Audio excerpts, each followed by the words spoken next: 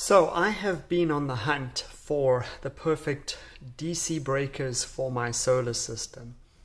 I pull 60 to 70 amps at 29 volts when my air conditioning is fully running and I'm pulling all the current I need to.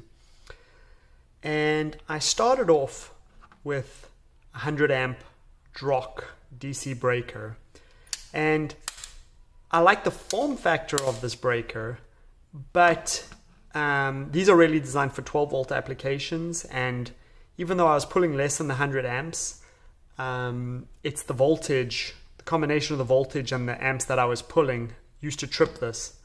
And eventually I even upgraded to the 250 amp version of this, thinking that, 12 volts at 250 amps should be similar to 70 amps at 30 volts.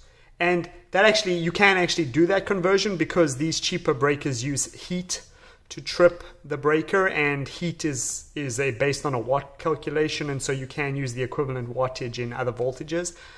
But and the 250 amp version of this did work for me for a couple months, but it has started to, the contact has started to get unreliable, and I've started to had some problems. It won't, when I engage it, it won't fully reset, and I've been having some issues. I recently switched to the genuine marine breaker, and it's on my power wall right now, and I really like those. Those are rated for 42 volts at 120 amps. So so far those are working great, and they have a similar form factor to this, which is very convenient because I can just break my battery and my solar whenever I need to. But it just so happens when I was trying to find those genuine marine breakers, I started searching around on eBay for, I thought, well, maybe it's time to get some proper breakers. Well, that is actually easier said than done. When you search around for DC breakers on eBay and Amazon and that, you will notice that they all have a maximum amperage. The biggest ones you can get are 63 amps. The biggest reasonably priced breakers you can get stop at 63 amps, all of them. You can get 25, 32, you can get all these different amperages you want, but they all stop at 63 amps. And the reason for that is I actually believe these are AC breakers that are repurposed for DC purposes, and it's much easier to break AC than it is to break DC. And so when they repurpose these AC breakers that are maybe good for 500 amps AC, the max that can do in a DC application is, say, 63 amps. So if you search around on eBay, you will see that these breakers, this style of breaker always stops at 63 amps. And no matter how much searching I did, I was really coming up short. I did find a couple solar specific breakers that had higher amperages, but all of them were like $50. And, I flat out refused to pay $50 for something like a basic breaker when, they're all $10 for all the other amperages. But if I want a solar specific breaker, suddenly it's $50. So my search continued, and it actually led me to AliExpress, and I actually ended up on one of the manufacturers of all these style of breakers is Thomson, okay? And I actually ended up on their AliExpress store. This Thomson here, I actually ended up on their AliExpress store, and believe it or not, they actually have DC 250 volt breakers rated at 125 amps. Let's see if you can see that. Yep, this is rated at 125 amps, 250 volts DC. So I ended up ordering some, and the price is unbelievable. They're $3.50 each.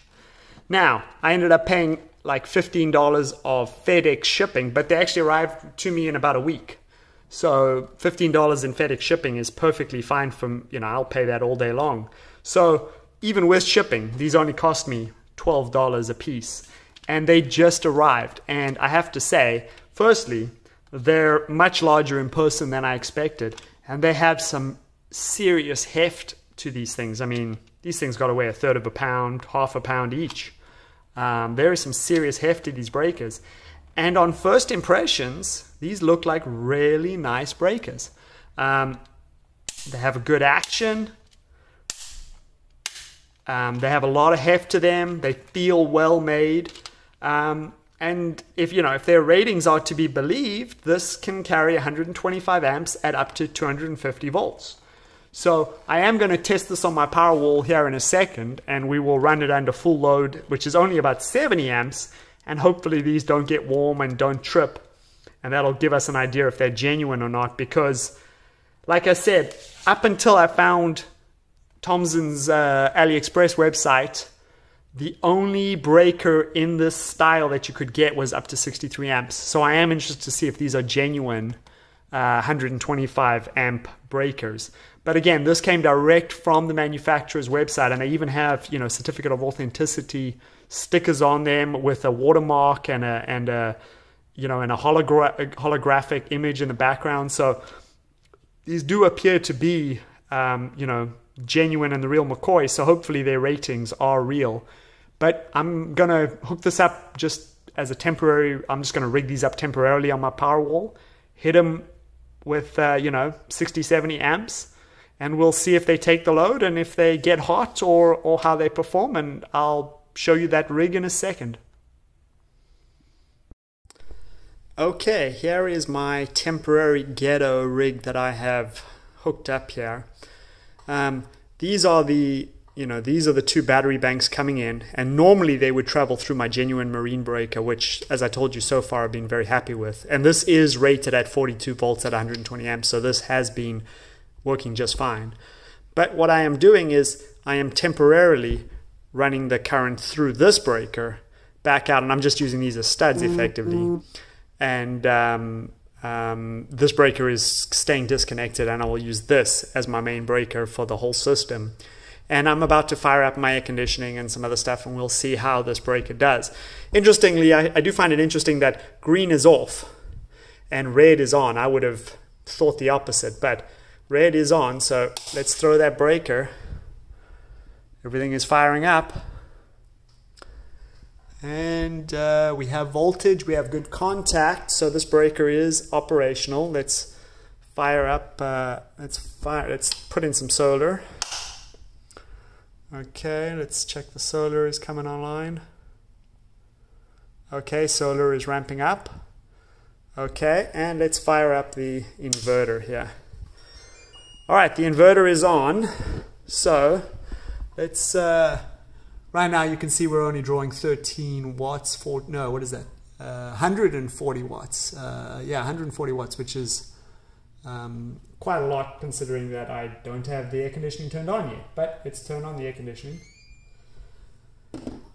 And let's watch this. The inrush current of this air conditioning is something else. It pulls nearly 2 kilowatts instantaneously. But the air conditioning is fired on, and we're only pulling 800 watts so far, 28 amps.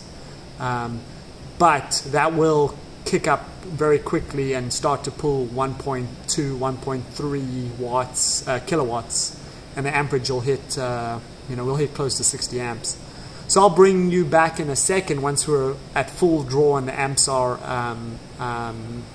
closer to 60, 70 amps, and we'll see if this breaker is a genuine 120 amp breaker, or if it starts to get hot and struggle at 60 amps. Okay, so the air conditioning has been running about 15 minutes. We are now pulling 1.6 kilowatts out of the battery pack, 1600 watts. And you can see that that is about 60 amps verified. So we're pulling 60 amps out of this breaker right now. And I've been checking the temperature, and it is barely above ambient. Ambient in my garage right now is 85 degrees, and this breaker is 91 degrees. So the breaker is 5 degrees over ambient right now with 60 amps running through it. So this breaker does seem like it is at least 60 amps capable, And considering there's no noticeable temperature increase, it might actually be 120 amp capable. So I think I'm probably going to run this temporary rig for a few more days just to see how this breaker works out. I must admit, I do probably prefer the form factor of the Genuine Marine, so I will likely stick with the Genuine Marine so long as it doesn't give me any problems.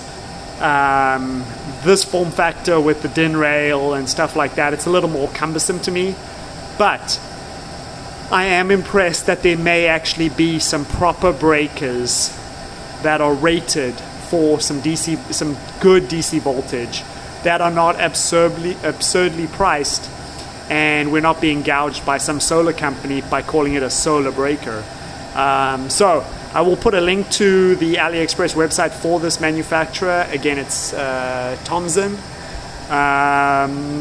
Yeah, these breakers have potential in these sort of solar applications if their ratings are valid.